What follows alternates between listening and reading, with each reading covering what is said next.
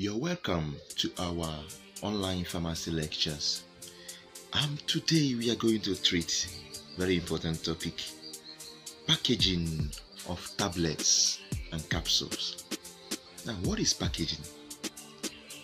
Packaging can be defined as the science, art, or technology of enclosing a product, at the same time providing information for its distribution, storage, sale, and finally use. Why do we package products? We package products for the following reasons. Number one, protection. Packaging helps to protect the products in question, either from sunlight, moisture, or it could be from handling. Number two, we also package because packaging helps to store the product in question.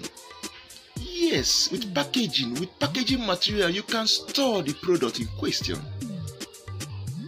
Number three, packaging serves as a platform through which the information about the product is transmitted.